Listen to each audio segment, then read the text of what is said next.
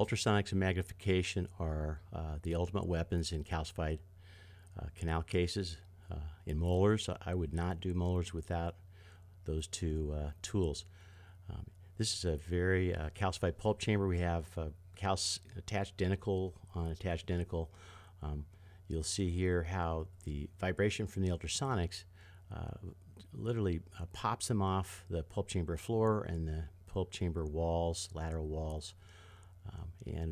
Basically I'm heading downward until I can see a uniformly gray dentin material. That's the typical color that we see it of pulp chamber floor.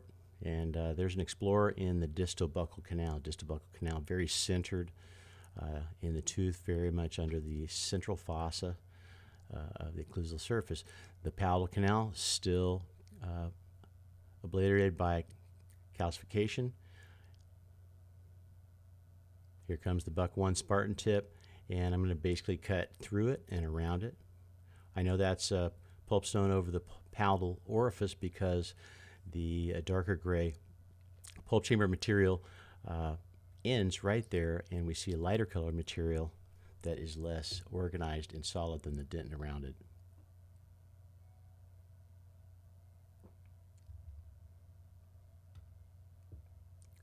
This is a great view of the pulp chamber floor.